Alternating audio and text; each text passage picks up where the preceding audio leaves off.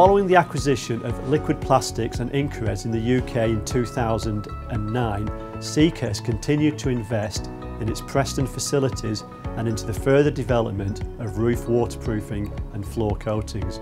Our aim is to produce technically advanced and environmentally friendly products.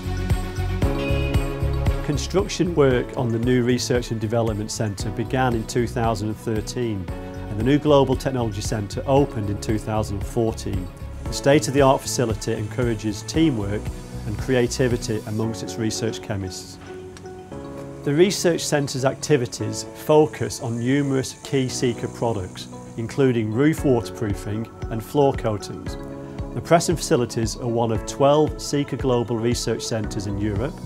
They complement the company's other 5 global R&D centres in Asia, 3 in the Americas, and numerous regional and local R&D centres worldwide.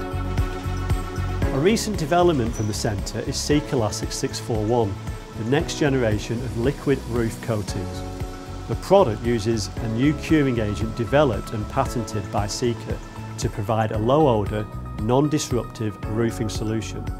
It has been developed due to the growing emphasis in the industry regarding product emissions, especially for those involved in the supply and application. It is ideally suited for application in sensitive, highly populated areas such as shopping centres, schools and hospitals.